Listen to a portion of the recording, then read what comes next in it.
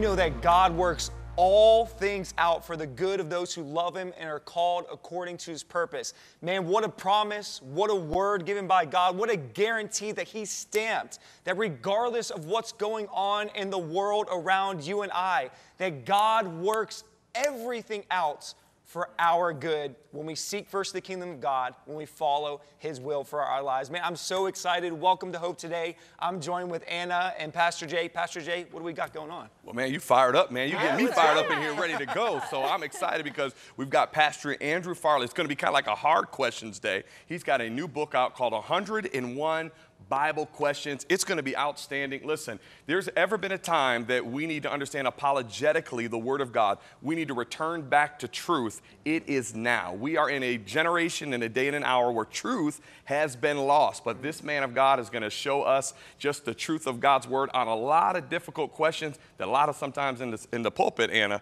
people don't want to talk about. Yeah, we love difficult questions, hard questions here. And in case you missed it yesterday, our pastors on the Hard Questions panel answered all of your hard questions about the Israel conflict. So stay tuned for the end of this program because we're going to show you what they said.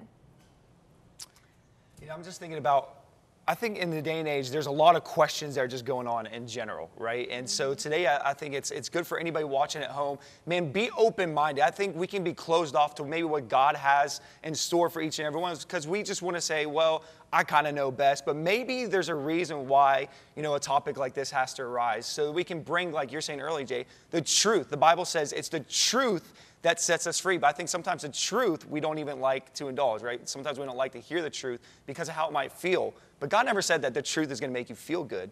It says the truth is going to set you free. Yeah. That's right. And, you know, a lot of times, too, what happens is, you know, we're in a generation where we want to make everybody happy. Mm-hmm. And the truth doesn't always make you happy, but it'll make you holy. And that's really what it's all about. And so our next guest is going to be outstanding. And so I want to ask you, have you ever found yourself wanting to ask difficult questions about Christianity, but we're too afraid to ask? Questions like, are any sins unforgivable? Or is it possible that we can lose our salvation? Our next guest believes it's okay to ask these types of questions and that they can actually strengthen our faith and not hurt it. Pastor Andrew Farley is the lead pastor of the Grace Church in Dallas, Texas, and he's also the founder of BibleQuestions.com, which you need to check out. He has also written a new book called 101 Bible Questions and the Surprising Answers You May Not Hear in Church. Andrew, it's great to have you back with us on Hope Today. Hey, Jay, great to be with you guys. I'm excited.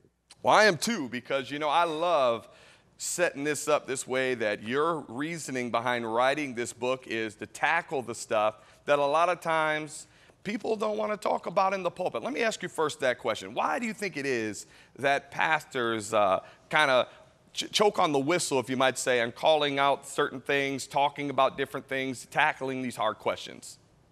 Yeah, well, I mean, first, you know, we're told that we're supposed to be peacemakers, and I think sometimes that translates into being people pleasers, and we end up trying to avoid division at any cost, and we don't want to rattle the cages, we don't want to ruffle anybody's feathers. It's kind of like sitting down at the Thanksgiving dinner table. You know, there's certain topics you just don't bring up. So all the sensitive stuff, the result is a lot of people in the congregation don't have solid answers. Do you think that maybe to some degree the American dream has crept into the church and now we gauge our churches based upon numbers instead of fruit? Absolutely. Yeah. I mean, you know, you get a horse on stage, the pastor's doing a wheelie down the center aisle on his Harley, and you got the smoke rolling out and everybody's having a good time. But the question is, an hour later in the church parking lot, what content did people walk away with? Do they really have the truth that sets them free, or have they just been entertained? So I think people are thirsty. I think we're starving for solid answers, and that's why I wrote this book. And that's outstanding. And so what prompted you, though, to do this book? You know, I know you mentioned that, you know, obviously there's a lot of people that don't have the stuff in the pulpit that they need to address, but what in your heart said, all right, I'm going to do 101 different questions on these theological insights? Yeah, so I was 19 years old and I was on the floor of my apartment and I was begging God for answers. Jay, I was doing everything they said to do. They said, share your faith. So I was sharing my faith like 4 and 5 hours a day. I would go to bed at night and recall my lack of service and then get up and go to the 24-hour grocery store. I was trying to share Christ enough to feel good about me. And really what I was lacking was a deep understanding of God's grace. And so, decades later, it wasn't an instant lightning bolt out of heaven for me. It was more like decades of really coming to understand the depths of God's grace. What does it mean to live under grace? What does it mean to be inspired by God's grace all day long? I mean, really, that's what this book is all about. And you cover a lot of different things in this book. I mean, from can you lose your salvation? You deal with sexuality. You deal with a lot of different things. What was the most difficult one that you found challenging to have to tackle and present to people? Well, I think some of the ones around gender, you got homosexuality, you've got people dividing over women in church and whether they can play roles in leadership or not. What about marriage and divorce? I mean, some people think, oh, I've had a divorce. I'm never allowed to get remarried again. And if I do, then I'm like a second-class citizen in God's family or something. So just all the touchy subjects around marriage, divorce, gender, all of that stuff, I think, for me, was the most challenging. Yeah, I so appreciated that you focus on those topics because I have experienced in my life, even people on different sides of that, having gone through a divorce and looking to remarry someday. So I want to ask you some of these hard questions. Before we get into that, how does somebody start digging into Scripture to do their own research to see what does God truly say about whatever hard question is in their mind today? Yeah, well, you'll notice a common thread in a lot of my answers, and that is that we got to bring the cross front and center. We got to bring the finished work of Christ right down into the middle of everything and showcase it. A lot of people don't know the difference between Old Testament living and New Testament living. They don't understand that the cross has made a radical difference in the way that we relate to God. And so I would say that's where we start. We filter everything through Jesus. We don't filter it through, Bible Belt moralism or self-improvement or clean living. I mean, any religion of the world can offer those things. But there's actually a lot of things in the Bible that the Bible Belt is not talking about. And so I would just encourage people, trust the Holy Spirit living in you and look for the cross and resurrection to kind of be your filter for everything that you look at in Scripture. Mm-hmm. Yeah, that's good direction. So what is one of the big hard questions that you hear most often, and can you go in to answer that today? Yeah, so did I mess this up, Lord? People will ask, did I go too far? Did I really ruin my salvation? Did I somehow end up on the wrong side of all this and God is disgusted with me and he's frustrated with me and all of that? So, this can I lose my salvation thing, it really needs to be addressed from 3 directions. The first one is, my goodness, look at your forgiveness. Your forgiveness is off the charts. You are forgiven once for all. Hebrews 10:14 says, by one sacrifice, you've been made perfect forever. So you're a totally forgiven person. Nobody is partially forgiven. There's nobody out there listening today that's, 82% forgiven or 71. I mean, the cross worked. Past, present, and future, your sins are gone. Number 2, look at the kind of life that you have. You have eternal life. You don't have temporary life. You have eternal life. That's what Jesus called it. He said it would last forever. So if you can lose it, it wouldn't be everlasting. And then lastly, maybe most importantly, the promises of Jesus. I mean, we just got to say, is Jesus a liar when he says, I'll never leave you, I'll never forsake you, nobody can snatch you out of my hand. Even when you are faithless, I remain faithful, and nothing separates you from the love of Christ. So it's a beautiful thing to be able to encourage Christians that, hey, you haven't messed this up, you haven't gone too far. God is with you and in you, and there's no condemnation for you. That's good, Pastor Andrew. You know, I got to read a segment out of your book here, because as I was going through this about dealing with divorce, and obviously over 50% of most church people have had a divorce, and it's been such a controversial thing. I want to read this to you and ask you if you can expound a little bit more about this. That in 1 Corinthians, additionally, the word for divorce in 1 Corinthians 7 actually refers to abandoning a spouse without a certificate of divorce, which would not enable them to remarry. Here, Paul is not disallowing divorce for Christians, but rather instructing them to only divorce in a legal matter so that their spouse is respected in society and free to remarry. Can you expound upon that and how that frees somebody up in order to get remarried? Oh, yeah, I'm so glad you asked that. I mean, look, a large percentage of people have been through a painful divorce. Some of them have decided they're allowed to remarry. Some of them are still sort of thinking they're doomed to a life of isolation, even when they wish to remarry. But if we go back to the Old Testament law, we actually see provisions in the law for divorce. They're right there in the Old Testament. If a woman is not being provided for, if there's no food, if there's no shelter, if there's no love, then those are grounds for divorce, even under the law, which shows you then now, look at us today. We're under God's grace. So people flip over to 1 Corinthians 7 and they think, well, Paul is forbidding divorce for everybody. And that's not really the case. The word there is to put away. And Paul is talking in his Jewish mind about putting away someone without a proper certificate of divorce. Then that woman would be in a no man's land. She could never marry again. And 2,000 years ago, the woman really needed to be married to sustain herself. So it was a cruel move. I mean, there were people that were letting their wives go out into the street because they looked at them the wrong way. They burnt the toast in the morning. Yeah. And so Paul is really saying, hey, let's walk in love here. And if the marriage is going to end in divorce, let's at least do it legally and treat each other with respect.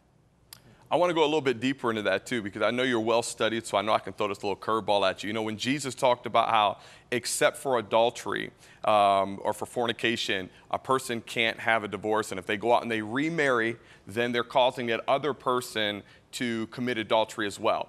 What do you say about that and how we should interpret it in a 21st century context? Yeah, so we have to look at his audience, and he's talking to Pharisees who are really trying to quiz him. They're trying to catch him. I mean, there's these two schools of thought. There's Shammai and Hillel, and basically Jesus is saying, hey, Pharisees, hey, scholars, if you want to know my view, I'm a Shammai guy. Under the law, now, you should only get a divorce in the case of infidelity. If you're asking me about these two schools, who's right? Well, look, you've got a hardness of heart, and so there were some provisions under the law. So the bottom line is Jesus is answering their question, and he is siding with the stricter view on divorce under the law. But now let's fast forward. Look at you and me. We're not under the law. We're dead to the law, free from the law. Christ is the end of the law for all those who believe. So it would be really foolish Bible study tactics for us to go fishing through Leviticus, for example, to find out what God wants for us today. Why don't we look to the New Testament, where we're not getting our identity or our righteousness from our marital status? We're getting it from the death and resurrection of Christ. Andrew, we have a couple minutes with you here, and you may have heard this churchy term where it says to not have a questioning spirit. I know your book is all about questions.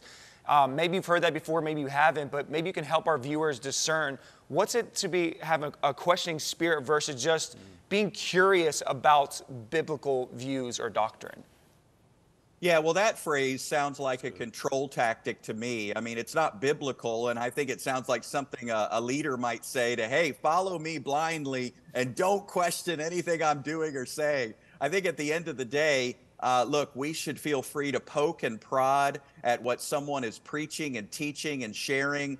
And if there's something funny going on, then call it out and talk it through. So I think asking questions is really, really healthy. Obviously, we don't want to be cruel or hurtful or try to embarrass or humiliate someone, but asking questions about the Scripture. I mean, to me, that's part of being in Jesus Christ and having this new life in Him. Pastor Andrew, where can we get your book? I think this is such an outstanding book, 101 Bible Questions. Of course, we'll have it on our webpage, but where can people go right now to pick up this book to be put into their library?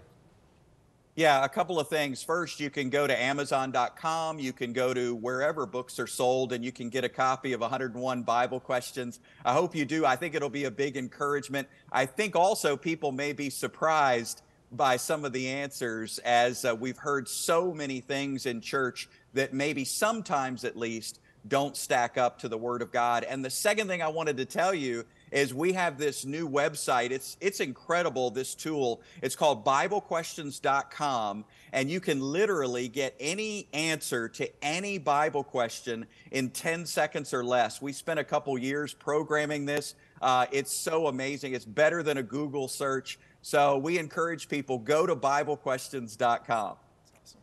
That's so awesome. Ladies and gentlemen, 101 Bible Questions, go get it. It'll be a blessing to you. I've read through quite a bit of it. There's so much in there. It will definitely speak to you. Thanks, Pastor Andrew, for all that you're doing, and keep up the great work.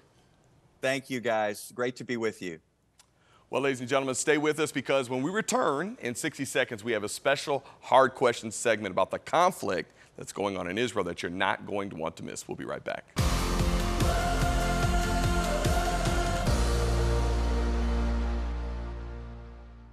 Cornerstone Television exists because of the faithful support of our partners. Thanks to you, we get to proclaim the good news of Jesus, both locally and around the world. All this month, as our way of saying thanks, we are offering this beautiful and inspirational 16-month calendar for your best gift to CTVN. This special Israel calendar, 75th Anniversary Edition, celebrates 75 years of modern Israel as a nation. Each month, you'll enjoy a new and beautiful feature of the Holy Land. You'll be blessed to see places in the Bible come alive. This 16-month calendar runs from September 2023 to December 2024 and has plenty of space for writing your daily activities. Request the special Israel calendar 75th Anniversary Edition as our thank you gift when you give to CTVN today. To give, call 888-665-4483 or go to ctvn.org/donate. Hope happens here. Well, we've got our hard questions pastors with us today. And pastors, I wanted to ask you, what is your perspective on what's going on in the war between Israel and Hamas? Pastor Glazer, start us off. You know, as you look at the scripture, it seems like Israel is always going to be in the minority and be persecuted. And I think that's what we're seeing right now, because, you know, many of the nations around them are anti-Israel. And it just broke my heart when I saw the news of, you know, the Hamas entering into Israel. I mean, one of the things that just kind of tore me apart to see that they beheaded babies. Yeah. And, you know, and to me, there's no way that you can justify that. Yeah. And, you know, you go to the book of Revelation, and it says that many of the saints, you know, were killed. And you know how they were killed? They were beheaded. And so, you know, I think that this is prophetic, and I'm praying for God's intervention. And we know that, you know, there are Christians in Palestine, you know, so when you look at, you know, Israel retaliating, you know, you understand that that hopefully they're being sensitive to the fact that, you know, there are good people in Palestine too. That's right. Yeah. And also, I'd like to share with our folks who are watching that, remember, the enemy's tactic is to strike fear into your heart. So therefore, I want to make it real to our believers, and to remember that God has not given us the spirit of fear, but of power, love, and a sound mind. So this is broadcasted, this is presented to you to strike, to actually terrorize you. And greater is he that is in us Amen. Than he that is in the world. So we want to speak into you. Don't allow this terrorizing spirit of fear to enter into your mind, into your life, into your heart.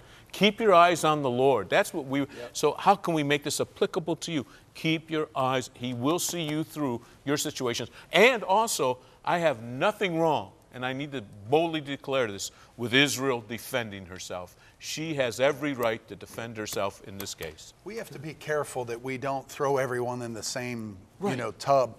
Hamas is a terror group, demon-possessed, killing people. They're coming against Israel as Hezbollah, as, the prophetic word as it unfolds. It's interesting that name in the Hebrew means terror. It means to strike terror or fear in the hearts of people and destruction. But the same word, Hamas, in the Arabic literally means celebration or joy in death. So what they're doing is they're trying to wipe out the Jewish race. And it's interesting that people misinterpret this in America. The media's just, Israel's bad because they're defending themselves. And so now we have people in New York City, people in every city saying, man, Israel's having a genocide in Gaza. God has always had a remnant. I just came back from the Arabic world, and we've seen hundreds and thousands of Muslims get saved. We spoke to 250 million on 3 TV networks. The Muslims are coming to Jesus. The Arabs are coming to Jesus. Guess what? We're praying for Gaza. We're praying for those Palestinians. But don't forget, this is a 5,000-year age-old war. It's nothing new under the sun. They want to wipe Israel off the map. These little guys that are where the Philistines were in Gaza, don't forget, they're taught every day. A 7-year-old said, you say, what do you want to do with your life? He said, I want to wipe Jews off the face of the earth. I want to run them over. I want to stab them to death. I want to behead them. They're taught that. So that's a demonic thing. Right. What we have to realize in America is this is an exciting time, because I believe in the midst of this, you're getting ready to see mass salvation for the Jewish people. That they were the first ones to receive salvation, but they missed their time of visitation. God's grafted us into the vine. So God's going to move in the Jewish people. And we got to stand for Israel like never before as Christians in the church, because there's a work that God's doing today, and it's going to end up in the remnant Arabs, the remnant Libyans. God wants them all to be saved. Yeah. Jesus said before he comes back, it would be like the days of Noah. If you read Genesis 6:11, the Bible says the earth was corrupt and violence was in the earth. The word violence is the word Hamas. And that means there's something that's happening that got released into the earth because of that. Now, one thing I want to say real quickly to leave everybody with a positive note. Every time Israel has been attacked in history, there's always been a spiritual awakening or a breakout.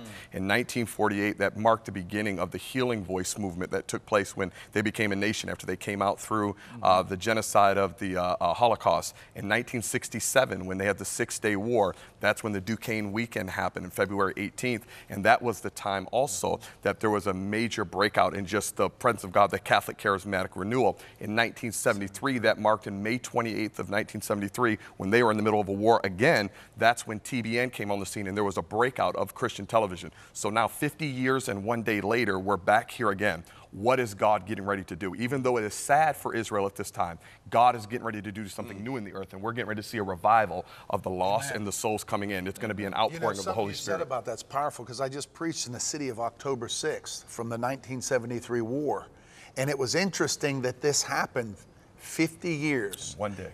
50 years exactly. The rabbi just texted me a couple days ago and said it was 50 years exactly to the date when they invaded Israel again on the most holy day. And all these likenesses, the end of the holy day. So there's a lot to this. There's a lot to it. There's a lot going on. Well, that's at least part of the perspective that we can have.